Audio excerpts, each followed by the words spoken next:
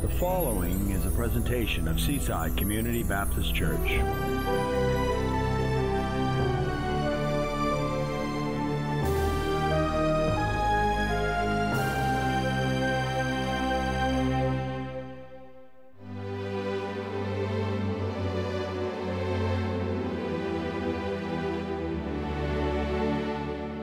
So here we are doing the series on Joseph.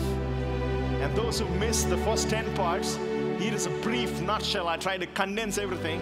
So I need your utmost attention because I'll be flying through this sermon. Okay? So Joseph is the shadow of Jesus Christ. There's something called the types and shadows in the Bible that book of Hebrews talks about. When the New Testament is like the substance, Old Testament is like the shadow of that substance. Everything in the scripture points to Jesus Christ. Everything and every event.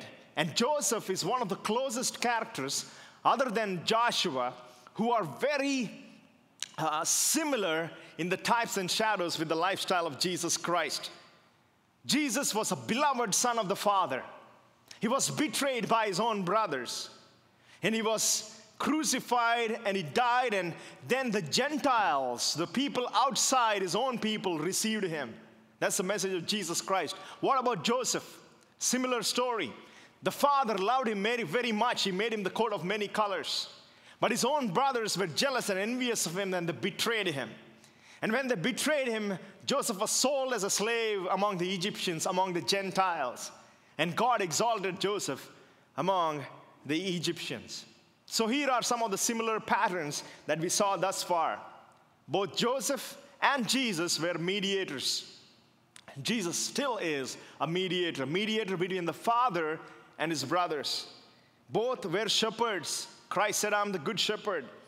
Both were beloved of the Father. Both were called the sons of wisdom. Both were firstborn. Even though Joseph was born for Rachel, Jacob truly considered him to be the firstborn among the other sons that he had. And both were hated without a cause.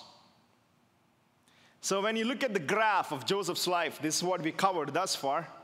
Here is Joseph, the beloved son, sold as a slave to Egypt, began to prosper in Potiphar's house, and he was betrayed by Potiphar's wife, falsely accusing him. And then he ended up in prison, and there he won a little bit of favor from the prison warden. And then again, a situation came where he had to interpret the dreams of a cupbearer and a baker. And over there, the cupbearer forgot about what Joseph has done as a favor for him. So Joseph's life is like an up and down cycle. There was a certain man who was working in Toronto CN Tower as an elevator man. You know, you press the button to go up and down. They asked him, "How do you like your job?" He said, "It has many ups and downs." You know, that's so true in Joseph's life, and looks like it's somewhat similar to our own Christian walk. You know, Jesus Christ himself, when he came the first time, he came as a nobody. He came as somebody who was despised by many. If you look at what he did during his lifetime, it's not something that people would consider him to be a great man who put up posters all over the world, and that's the reason why we're sitting here. Believe it or not, he never traveled more than 200 miles from his hometown. He never wrote a book, never set up an office. People were trying to make him king, but he shied away from them. Jesus came as a humble servant, and Philippians chapter 2, verse 5 to 8, this is what it records. Let this mind be in you, which is also in Jesus Christ, who being in the form of God did not consider it robbery to be equal with God, but made himself of no reputation, taking the form of a bondservant, coming in the likeness of man, and being found in the appearance of man, he humbled himself and became obedient to the point of death, even death on the cross.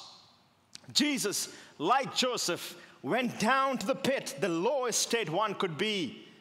He descended to the lowest place, and because of which God exalted him. He who wants to be the greatest needs to be the servant of all, the Bible says. And that's what Jesus has done. So in this lowly state, Joseph was in the prison. He interpreted the dreams of this cupbearer and the baker. The cupbearer was executed according to the dream, and the baker was executed, but the cupbearer was elevated back to the position of a cupbearer for Pharaoh. But the cupbearer forgot. But during the course of time, something happened. The Pharaoh of Egypt had bothering dreams, and nobody in his kingdom could interpret his dreams. And all of a sudden, the cupbearer remembered, wait a minute, there is a certain individual in the prison. His name is Joseph, who interpreted my dreams. So he passes on a word to Pharaoh. So Pharaoh summoned Joseph, and Joseph came before Pharaoh.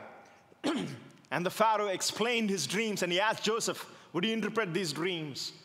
Joseph interprets it accurately. And the dream was very simple.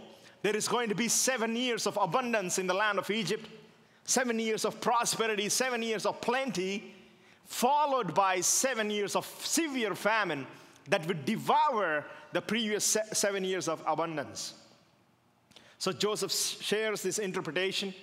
Pharaoh is very impressed with Joseph. And in a moment's time, in a single day, Joseph goes on from a slave to be the second in the land of whole Egypt, only next to Pharaoh. In a moment's time, his life is completely altered in no time. From slave to the prince, second in command over all the land of Egypt. And this is what Pharaoh says. You shall be over my house, and all my people shall be ruled according to your word. Only in regard to the throne, I will be greater than you. And Pharaoh said to Joseph, see, I have set you power over all the land of Egypt. Then Pharaoh took a signet ring from his hand, which symbolizes authority. When they had to seal documents, they used this signet ring, and they put it on Joseph's hand. He clothed him with the garments of fine linen. The word linen that is used is the exact same garments that are used when they were making garments for the high priest in the tabernacle. And they put a gold chain around his neck. The Pharaoh bestowed highest honors on Joseph. Then something else Pharaoh does. He had him ride in the second chariot which he had, and they cried out before him, bow the knee. And he set him over all the land of Egypt.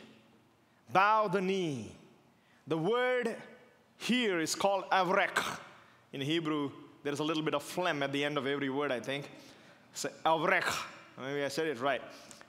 This word is so beautiful and so full of meaning that God conceals some beauty in some terminology. Bow the knee. The word avrek. Try that. Only if you brush your teeth. Avrek. Okay? The word avrek means various things. The first two letters, Av, means father. The second two letters, Bar, means son. The last two letters of this word means mercy. The first three letters of this word, they read from the right to the left. The first three letters means to soar. The last three letters means to bless. And the complete word means to kneel.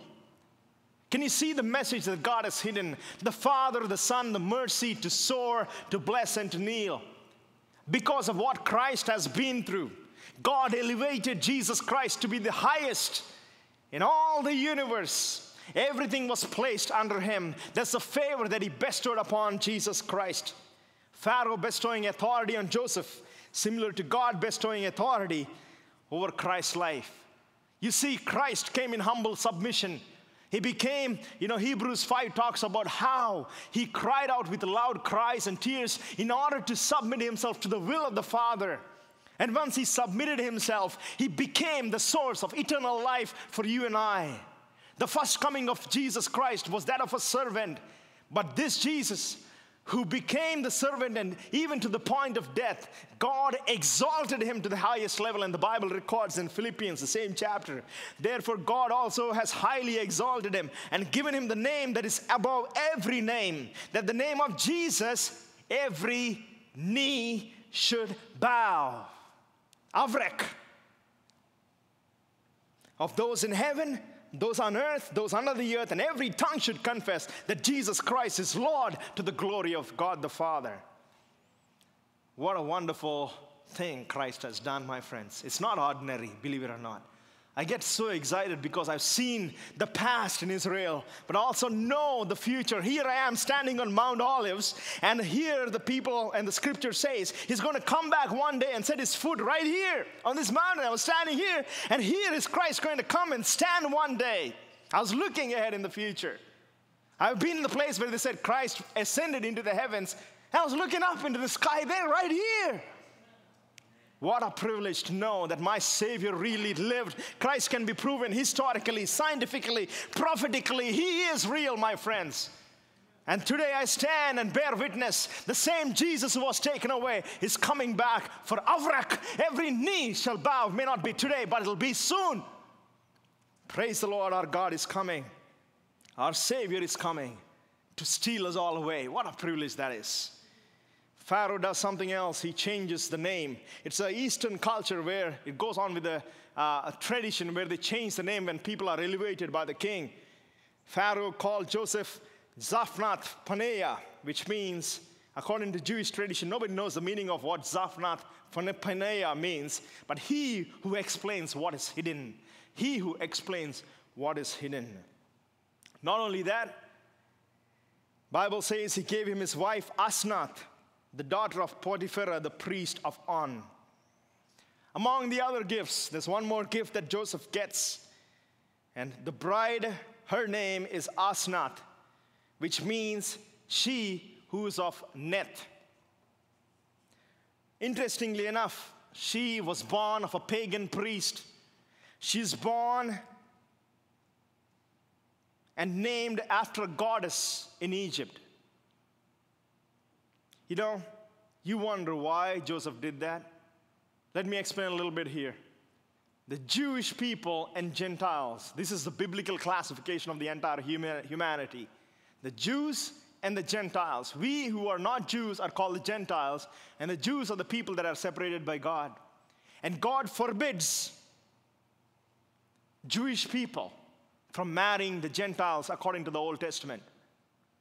So why did Joseph marry a Gentile?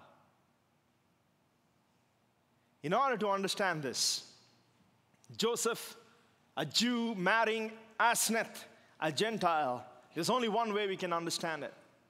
The only way we can understand is what Christ did for the present day church, who is the Gentile bride. You know, the Bible says in John chapter 4, I think, salvation is of the Jews. Christ was a Jewish man. He came for his own. And the Bible says in John chapter 1, his own did not receive him because of the Jewish people's rejection, which is God's divine orchestration. Salvation spilled on to the Gentiles, and we are grafted into Israel. We have become a part of the body of Christ. The picture of Joseph marrying Asnath, Asnath representing Gentiles, that is you and I. Asnath belonging to this priest of On, who was the head in a town called Heliopolis, which is the capital of Egypt, signifies the world system and the world government, and how Christ became the redeeming husband, or the Joseph becoming a redeeming husband for this Gentile bride. What Christ has done is something extraordinary. He could have just stuck with his people, but so that you and I can taste the real God and his kindness and goodness, he redeemed us from this world system. He redeemed us from this paganism. He redeemed us from everything that is sinful and made us his bride. What a privilege, what an opportunity. And we become a part of this glorious inheritance of what Christ is all about. Isn't that wonderful? Isn't that wonderful, my friends? What Christ has done is tremendous. I'm born in India, and after I knew that Jesus was Jewish, I wanted to become Jewish. It's no way possible. It's no way possible, but yet what I received from this Jewish man is something beyond comprehension. What I received from Jesus Christ is eternal life, and that's what you and I are privileged with. God is not done with his Jewish people yet, but now is the times of the Gentiles that we are living in. Now is the time to experience the Jewishness of Jesus Christ. Joseph became a part of Egypt. Joseph became one of the Gentiles. He began to look like an Egyptian too. You know, that's why the Christ that Western countries know is a blonde-haired, blue-eyed man. It's not the biblical landscape. If you look at the Jewish person, it doesn't look anything the same. We made him to be one of us. We made him to be Joseph. That's why the brothers cannot recognize the North American Jesus. At one time in India, the anti-Christian Hindu leaders were saying all Christians should go to America. They were protesting because they think Jesus is from America. That's what the world has done. That's what we portray Jesus to be. He's a Middle Eastern man, a pure Jewish man. But sadly, people have the perception because the way he looks and some of the paintings you see of Jesus Christ in the Renaissance, I don't know how you call that, Renaissance age, you see Jesus wearing a nice hat with a puppy. It looks like Shakespeare. I'm like, how is that happening, right?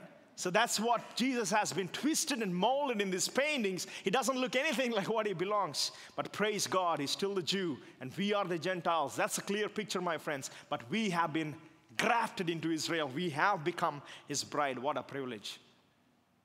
The Bible continues to say, Joseph was 30 years old. That shocked me right there because I thought with all those events that happened in Joseph's life, he should be at least 50 years Dave Bergman's age. But he was pretty young man. By 30, he was exalted as next to Pharaoh. When he entered the service of Pharaoh as the king of Egypt, and Joseph went out from Pharaoh's presence and traveled throughout Egypt. During the 7 years of abundance, the land produced plentifully. Joseph collected all the food that was produced during the 7 years of abundance and stored in the cities. In each city, he put the food grown in the fields surrounding it. Joseph stored up huge quantities of grain like the sand of the sea. It was so much that he stopped keeping records because it was beyond measure. The 7 years of abundance has come. And see, the scripture uses a strange word. There's the sand of the sea.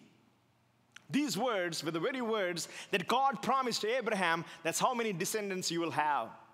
Like the stars in the sky, like the sand of the sea. It's almost like a prophetic fulfillment as to what's happening in Joseph's life. Joseph stored up all this grain, and these are the pictures of the excavations they found in Pithom and Ramesses in Egypt. These were the granaries that Joseph used. Again, historical symbol context right here. He stored up all the grain. It was too much and it was plenty that he stopped keeping records, Bible says. So meanwhile, before the famine comes, the Bible records something else. Before the years of famine came, 2 sons were born to Joseph by Asnath, the daughter of Potiphar, the priest of On. Joseph named the firstborn Manasseh and said, "It is because God made me forget all my trouble and all my father's household." The second son he named Ephraim and said, "It is because God has made me fruitful in the land of suffering." He named his 2 sons Manasseh, which means forget. It's not the same forget like when you go to the grocery store and forget eggs. That's not the same forget. This is willful forgetting. Deliberately choose to forget. Deliberately, Joseph, even though he's afflicted by his own brothers, he chose to forget. And then he had a son named Ephraim, which means fruitful, because God made him fruitful in the land of his suffering. Why does he still call it the land of his suffering? Isn't he next to Pharaoh? He has everything at his bid and call. He's the greatest in the land of Egypt, but yet he calls it the land of affliction.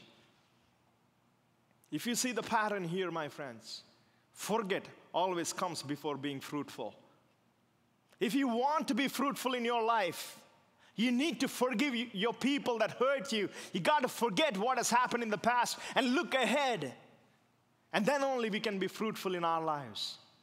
When Christ, Bible says, when he wanted to give an offering to the Lord, if you have something against your brother, he says, put your offering right there. Go ask for forgiveness, then come with the offering.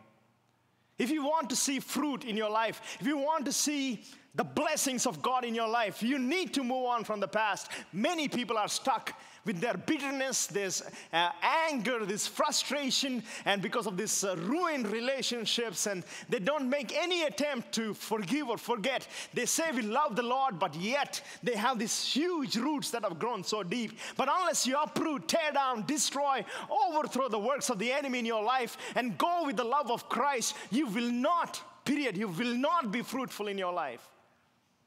Forget comes before being fruitful. There's one question of ethics I want to talk about. Joseph was a Jew, and he had his sons. He's living in the land of Egypt. Well, he's in the circles of aristocracy, the highest dignitaries. How did he bring up his children?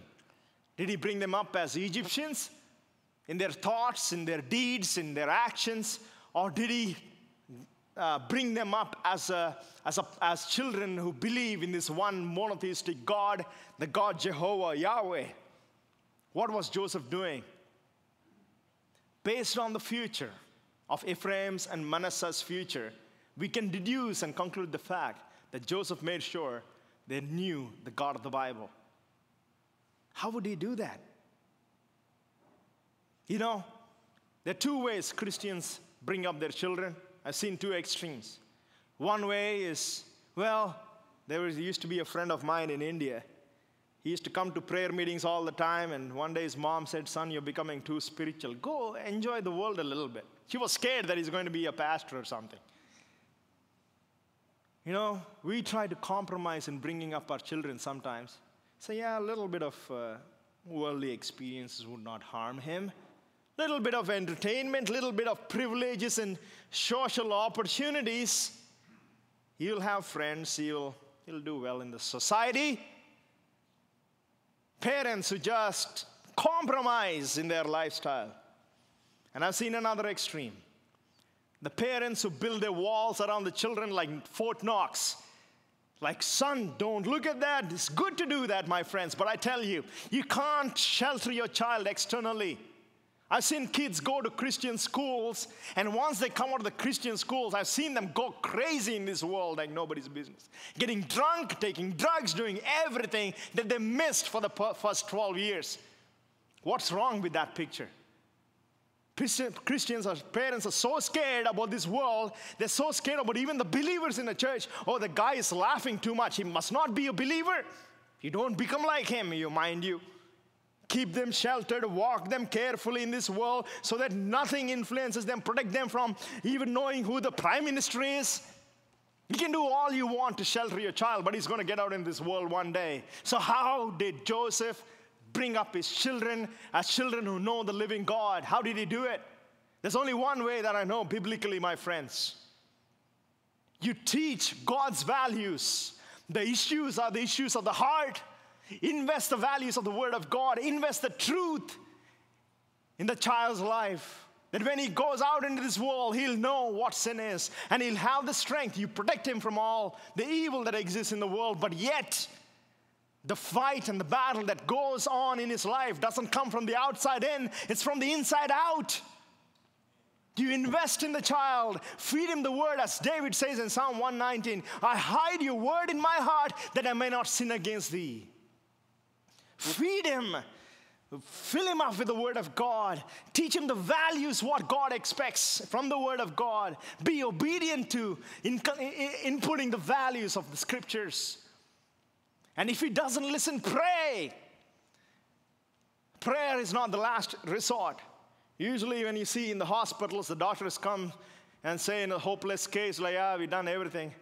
All you need to do is pray.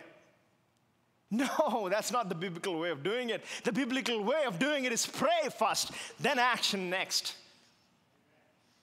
Input. Pray for your children like John Wesley's and Charles Wesley's mom used to do. Go with every child, pray for every child. Like Augustine's mom who prayed for 20 plus years until Augustine got saved. And sinner Augustine became Saint Augustine. You don't know what the value of prayer is, my friend? Try it on your own child. You'll see lives transform. Put in the values, give the fuel, and also give the fire in the presence of God. Things will not be the same. Guarantee. If you don't believe me, take my shoe, come and slap me one day. If it doesn't work. Unless we pour out our hearts in God's presence, how desperate are we to see the breakthrough in our children's lives? Are we willing to pour out our lives as if it's a life and death scenario for eternity? Don't take things lightly. Your children are God's possession. Be good stewards. We need to invest in them. Pray for them. Separate them from this world, not by covering and sheltering them. That's one of the ways, not in a way that, you like to see your child do things because he loves the Lord from the inside out. You can't tell your son, you need to go to church this morning. And the son says, yeah, okay, I'll do it for you. He doesn't need to do it for you. Imagine he wakes up at 6 o'clock Sunday morning. His mom, I can't wait to go to church this morning. I want to worship the Lord. I want to hear the word of God. Imagine how your day would be. It's like, is this my same son? He's so excited to be dwelling or spending time in God's presence. Wouldn't you like to hear that? The change is from the inside out, and only God can do that. So how much are we depending on God to do His work in our kids' lives? That's a little rabbit trail, but it's a very important one. Joseph brought up his child in Egypt. I grew up with 2% Christians in India, surrounded by Hindus, Muslims, idol worshippers, but nothing influenced me. When Christ changed my life, the Bible said, taste and see that the Lord is good. When you taste Him, you won't compromise for anything else. It's so wonderful. You'll be always trying to be the light. You won't be afraid of the darkness anymore. I didn't care. I became a Christian. I was sharing the gospel with whoever I saw. They thought I was crazy and they left me. That's fine. But what I got is a pearl of a great price. I wouldn't compromise.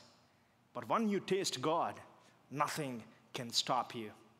Have you tasted this Jesus Christ? Are you doing it for your parents because it's a tradition? Are you going to church because you have to do this? Are you doing it? Don't do church. Don't do religion. Ask God to transform your life so that there'll be joy in your life, so that everything that you do for the Lord will be full of your heart, full of rejoicing because you're serving a mighty God. Don't do favors for me. Don't do favors for Seaside. Don't give because you have to. But if the Lord lays on your heart, do it. And that will be so cheerful and so wonderful, you will not compromise. My friends, what is yet to come is beyond comprehension. This life is like a little blip. Blip, you're gone. Bible says it's like a flower on the grass, and when the wind blows, this flower falls and it fades. And the Bible says its place remembers it no more. This place, it doesn't matter, but what is eternity? It's forever. It's not compared with time either.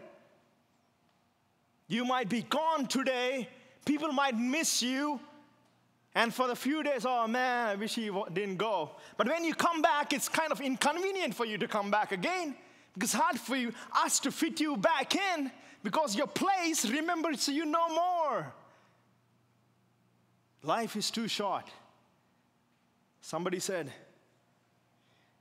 life is short, death is a guarantee. Everybody has to die. So what are we doing with this lifetime? Are we investing and living in the values that God called us for? The Bible says in 41:53, 7 years of abundance in Egypt came to an end. 7 years of famine began, just as Joseph said. There was famine in all the lands, but in the whole land of Egypt, there was food. Where Christ reigns, there will be food. Praise the Lord. And then what happens? So when all the land of Egypt was famished, people cried out to Pharaoh for bread. Then Pharaoh said to all the Egyptians, go to Joseph. Whatever he says to you, do. Whatever he says to you, do. That statement should ring a bell for us. It sounds, whatever he says, do. It's a statement that is familiar, that happens in the New Testament someplace. Any takers, any guesses? Mary. The Bible says, the first miracle of Jesus in the land of Cana. Man, now I'm reading this, it's like, it's coming alive. I was there in Cana. On the third day, there was a wedding in Cana of Galilee, and the mother of Jesus was there. Now, both Jesus and his disciples were invited for a wedding. You know, when Jesus and disciples are invited, sometimes there are shortages. So that's what has happened. They ran out of wine, and the mother of Jesus said to him, they have no wine. Jesus said to her, woman, what does your concern have to do with me? My hour has not come yet. His mother said to his servants, whatever he says to you, do it. Same grammatical structure in Hebrew and Greek. Pharaoh said the same thing. Mary said the same thing. Let's look at the comparisons a little bit. The first situation was a shortage of bread. The second situation in the New Testament is a shortage of wine. The first situation was a famine. The second situation was a feast. The first one was a king's command. The second one was a mother's command. The first one was a public outcry. The second one was a private request. The first one was Joseph's official act. Jesus' first miracle was recorded in John. This was the first miracle. The first one was public. The second one is hidden. I don't know where to go with this. You do your research on that. Why is this link? What is the connection? I'll leave it for you. Moving on. I'm coming to the conclusion here. The famine was over all the face of the earth. Joseph opened the storehouses and sold to the Egyptians. And the famine became so severe in the land of Egypt. So all countries came to Joseph in Egypt to buy grain because the famine was severe in the land. 7 years of supply was depleting very fast. Just as Joseph anticipated, the resources were going out pretty fast. There was only one place they can get bread. There's only one source, and that's Jesus Christ, my friends. In this lifetime, Jesus said, I am the bread of life. If we are starving, and if we need sustenance to all the nations, there's only one place they can go. They can go to Jesus Christ because He alone can provide the life. He alone can provide sustenance. Believe it or not, Christians all over the world in different countries who are being persecuted nowadays with various trials, hardships, afflictions, still cling on to this bread of life, and that's why there's hope in millions of lives around the world. So we as believers need to know that salvation is of Jesus Christ and Jesus Christ alone. Bible says in Isaiah 52:10, the Lord has made bare His holy arm before the eyes of all nations, and all the ends of the earth shall witness the salvation of the Lord. If Jesus Christ is the only source of sustenance, why do we keep going to everything else to find our provision? Why do we put our trust in our bank accounts, in our security, in our job security, in this and that, when Jesus said, I am the provider? Let's think about it in a physical realm for 1 second. Imagine a person comes to you, is all weak and weary. He says, I'm feeling very weak. I couldn't sleep well. I can't even walk, can't even get up off my bed. I feel hungry all the time, and I'm so feeble and weak. So, okay, are you eating on time? It's like, what do you mean eating? I ate last Sunday. If he says that to you, it's like, what? Don't you eat every day? It's like, no, I had it once, it was good, and that's why. If that is your physical experience of finding sustenance, and it happens once in a while, unlike me, who has to have food all the time, nighttime have candy or popcorn next to me, even when I'm sleeping. Not trying to wake up my wife, I put my popcorn in my mouth to soak it up a little bit before I actually crunch it. That's my strategy. So I have strategy to have something going all the time. If that is me, and this is how we depend upon the food constantly in the physical realm, how come we believe and think that, once in a week Christ will do and He'll give me the sustenance for the rest of my lifetime? How is that possible when your spiritual being is deprived and is famished to the core? You need to feed your inner man. You need to find the strength, and we will understand the significance of being fed by this nourishment of this bread that is available with Jesus Christ only when we go to Him. But if we don't depend on Him, it really doesn't matter. It really doesn't matter. Christ is all we need because He's all that we have. He's Christ or nothing. Depend on Him or you will die. He is the only sustenance, only provider, only strength to survive in this world. If you think we can survive in this world on our own abilities, on our own might, own capabilities, we will fail. As a believer, we need to find sustenance in Jesus Christ and Jesus Christ alone. And He says, and He gives an invitation, come to me, all who are thirsty. If you're hungry and thirsty, Christ should be the only provider. Nothing else matters. Sever any tie that binds you to your spiritual ties in this world. Jesus Christ should be the only one. This communion with our Lord will give you the strength to face the struggles that you're going through in your day-to-day life. Back to the graph again. Joseph's life. Betrayed by his brothers, sold as a slave in Egypt, exalted in Potiphar's home for a little bit. Wife falsely accused him. He's back in the prison. He interprets the dreams for the cupbearer. Cupbearer forgets. He remained in the prison for another couple of years. Doesn't it look like a Christian walk of faith? This is how our walk is. There's always these ups and downs.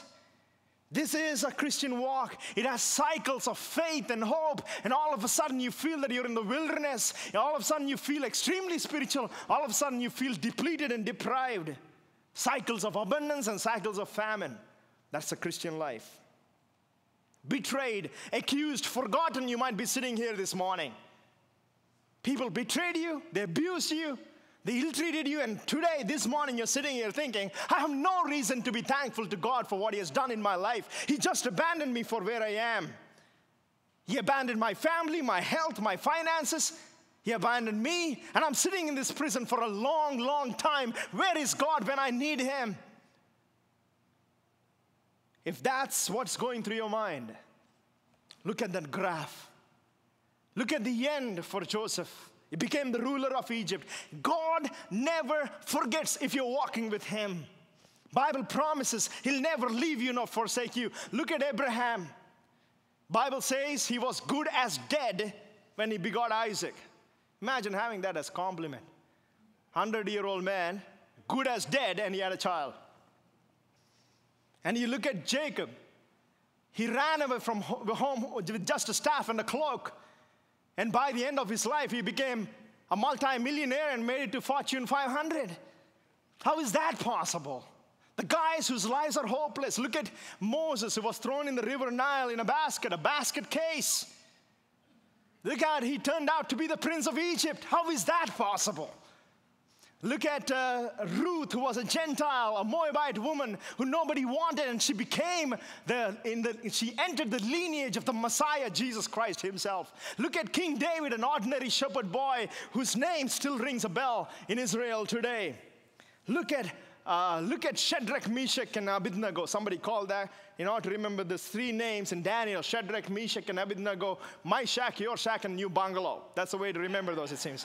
My shack, your shack, and new bungalow. Shadrach, Meshach, and Abednego. These three men refused to bow down in a Gentile country, in a foreign land, to the gods that they were presented with. And they were willing to die for the God that they believed in.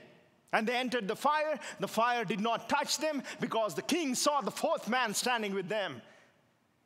And that is Jesus Christ, the pre-incarnate Christ Himself was with them. God never forgets. And I was in this land of Israel, the land, the people who were scattered all over the face of the earth. But yet in 1948, they all came back together and the nation came into existence just as it was prophesied. The very existence of Israel is a proof that God is alive today. He's seated on the throne and He's still sovereign. God never forgets, whether you're in prison or in prosperity, whether you're in famine or in abundance, whether you're in fame or in famine, in health or in sickness, whether you're lonely or otherwise, God is watching you. He's still with you till the ends of this age. He's not given up on you. He's the Alpha and the Omega, the beginning and the end. Bible doesn't say He's the beginning and He'll leave you somewhere here. No, He says He's the beginning and He'll make sure that you complete the race. He who has begun the good work in you will see it to completion, my friends. Period. Our God is a great God, and the Bible promises in Jeremiah 29:11, for I know the plans I have for you, declares the Lord. The plans to prosper you, not to harm you. Plans to give you hope and future. There's every reason for you sitting here this morning to be thankful to the God that we serve. That's what makes you a Christian and a Christ follower. Amen. Praise the Lord. So I think something happened in Israel. I'm not the same anymore. Praise the Lord. Let's trust in this God, my friends, and look forward for what God is going to do in and through of us and through our lives. And let's impact the community and the world for His glory. The Bible says, ask of me and I'll give you nations. There are many more that are perishing in this world who do not know this Joseph can provide the bread of life. May God give us a strength to live a life that is looking ahead all the time, forgetting what is behind us, and live a life that fulfills the calling that He placed in our lives.